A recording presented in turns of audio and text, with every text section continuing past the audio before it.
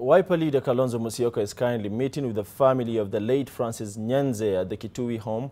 The Wiper leader, who has been away for some time, is expected to make his first public address in Kitui. Our reporter Leila Mohammed joins us live from Chondoni village in Kitui County. Leila, what is happening? Well, indeed, Hudhaifa and Kalonzo Musyoka just arrived here less than 30 minutes ago, and he was in the company of his son, the East African Legislative Assembly legislator now, as well as the governors of both Makueni County and Kitui County, and other leaders from the Wiper party.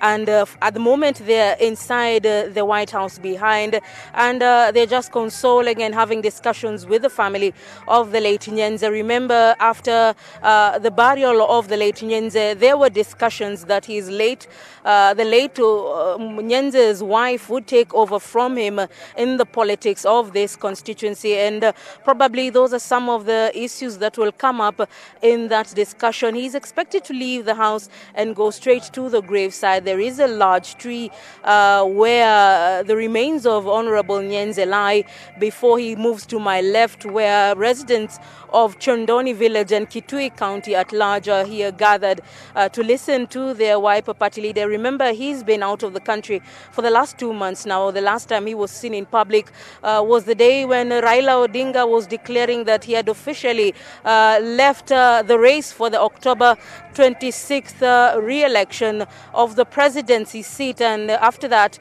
he left for Germany with his wife, who has been ailing for a while. They are here back in the country.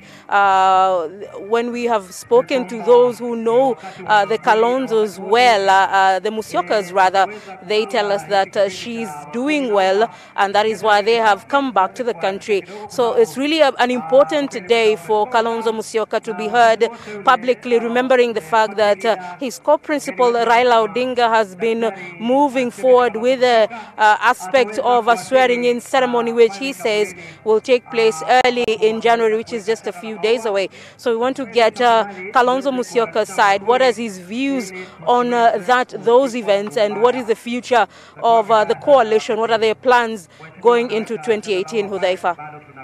Of course, there were some wrangles within the opposition outfit, NASA, about sharing of parliamentary committees, and a lot of Wiper MPs were saying that they have been shortchanged by their colleagues from ODM. Are we hearing anything about what Wiper leadership is saying about the same?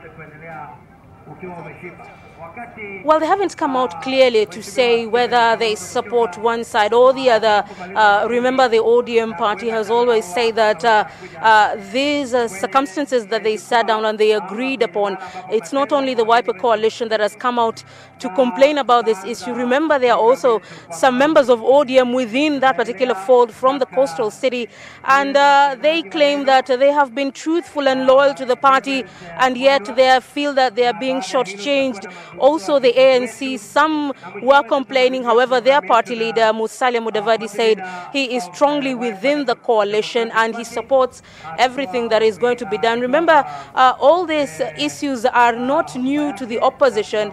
Currently, there is some internal wrangling within the Jubilee fold. Remember yesterday, Alfred Keter and 3 of his colleagues from the members of parliament took Aden Duale and Benjamin Washali together with Justin Muturi to court, and Aden Duale has come out clearly to say that those are matters that should be taken care of within the party systems and has nothing totally to do with the parliamentary systems or the courts. So wrangling is part and parcel of public life, especially in the political fold.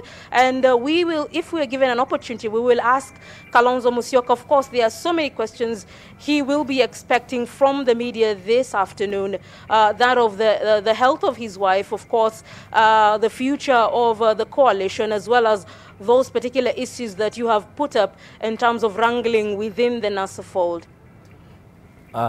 Thank you very much, Leila. That is our reporter Leila Mohammed, live from Kitui West, actually at the house of former Kitui West Member of Parliament Francis Nyenze, where Kalonzo Musyoka is visiting, and of course she will be bringing us the latest when it comes to matters pertaining swearing in of Raila and Kalonzo early next year. But